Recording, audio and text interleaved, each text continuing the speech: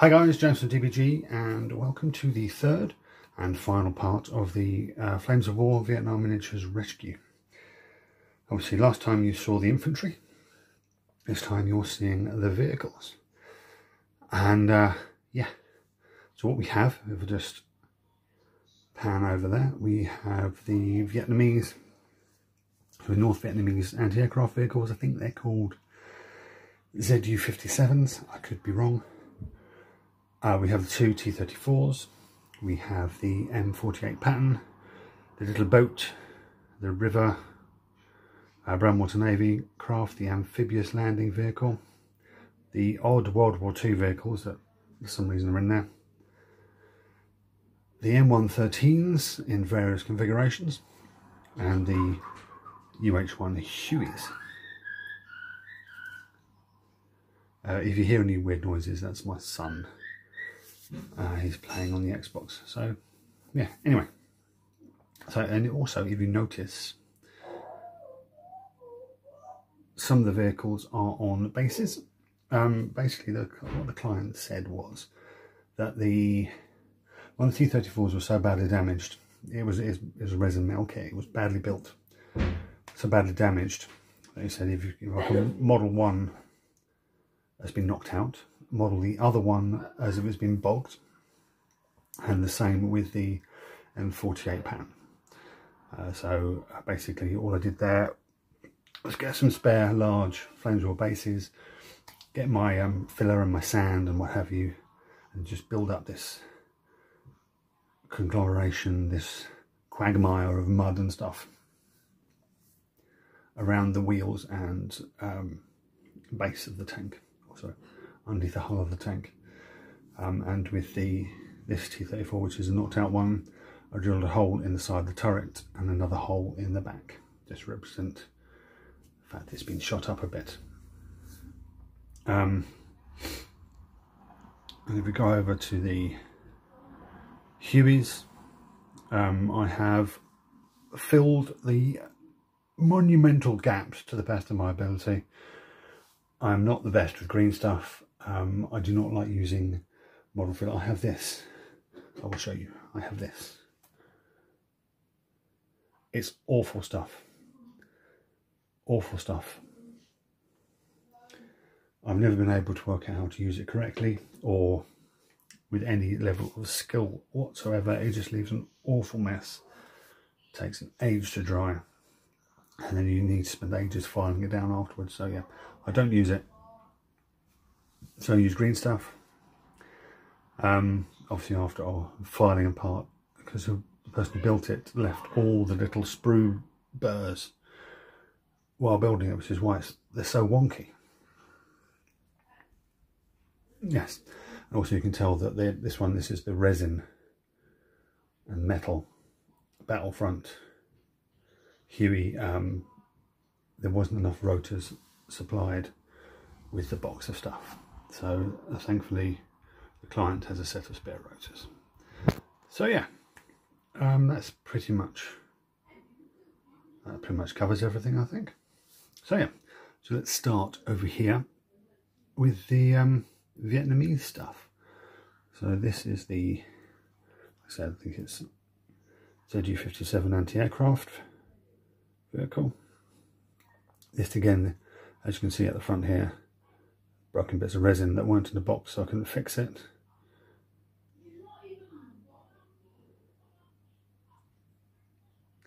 And I used Vallejo, I'm using the painting guides in the Vietnam book that I have, using Vallejo Russian uniform.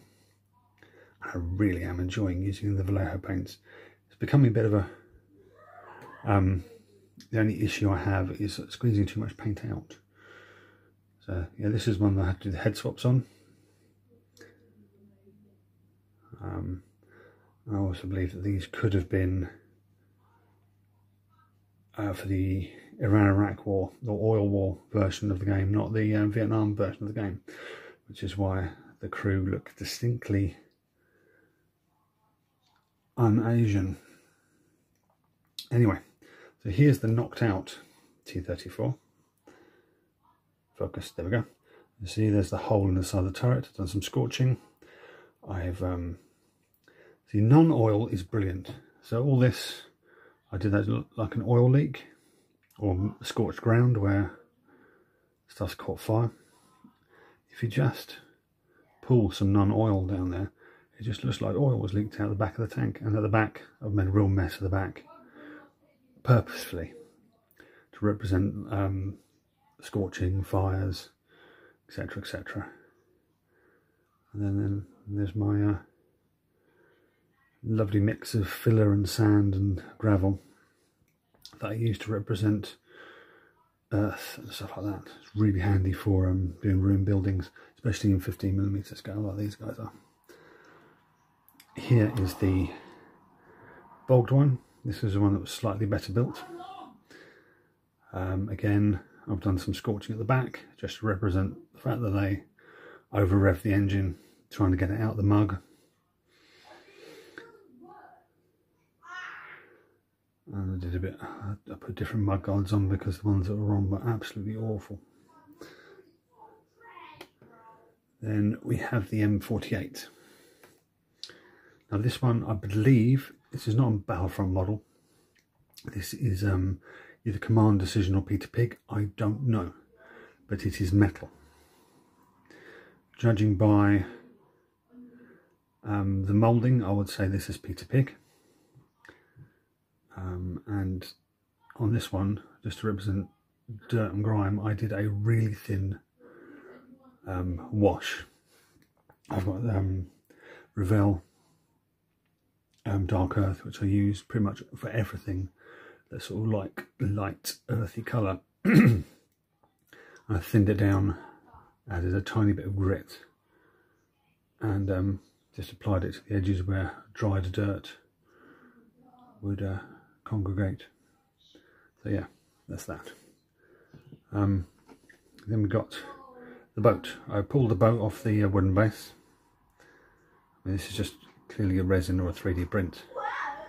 And apparently this is a Navy SEAL fast deployment boat. Didn't know that. So yeah, just repainted that. That is painted in US olive drab, which is an amazing colour. And yeah, I just can't recommend Vallejo colours enough. I'm used to obviously Citadel colours. Here's the boat. Again, it's Peter Pig. This is resin. The only thing with this one is I wish that the crew hadn't been stuck in, because I found it quite difficult to get into the nooks and crannies to paint the crew, especially this guy here manning the 40mm grenade launcher.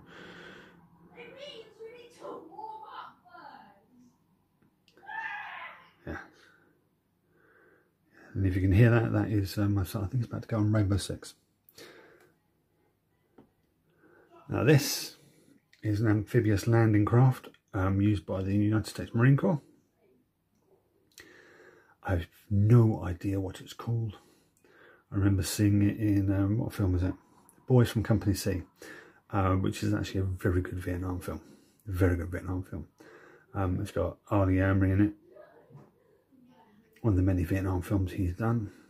But yeah, I hardly recommend it. Yeah, so this is a single piece kit. This is one of the ones that I stripped right way down to bare resin. You can tell it's resin by lovely air bubbles at the bottom. Then just added some spare decals. I don't know if the decals are correct, but it needed a little bit of extra zhuzhing. Yeah, the M20 and the Jeeps, yeah, I'll leave those alone. I'll just paint them in Vietnam era colours instead of World War II colours.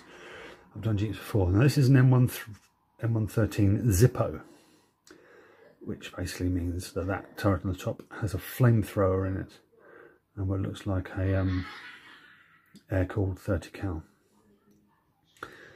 Or it could be a 50 cal, I don't know. Yeah, so again, this one's plastic, and the M113 kit from Battlefront is actually really nice. I've built a couple of them. I do recommend them, especially if you're doing Cold War era stuff. Right, this M113 is metal, and I think again it's either Command Decision or Peter Pig again. Judging by the crew that's in it, I'm guessing it's command decision because I haven't got the Peter Pig face. But yeah, so as you see, it's not as well detailed. There's lots of moulding pits and stuff down the side, but it actually kind of makes it look worn and used. And then we'll just look at this one here with all the pips in. This is another one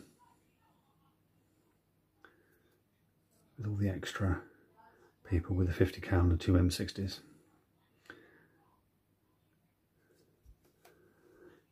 Now on to the Hueys. We're going to start with the resin one. This is a resin Huey with metal components to it. It's got metal tail fins, skids, crew, doors. Oh, focus, come on, focus, focus. There we go. Done some wet blending on the windscreens. I've had all the glass. As you can see, all the gaps have been filled. Then we have the plastic Battlefront Hueys. This one with the door gunner, who's clearly a 1980s style one. And you can tell this is a slightly later model Huey by the engine at the top. The rotor blades are blue tacked in because there's not enough magnets. Yeah, so these are all filled, and underneath filled. Unfortunately, I didn't have a transparent green, so I have to use an opaque green for the coloured perspex at the top of the canopy. And then last but not least, we have the other Huey,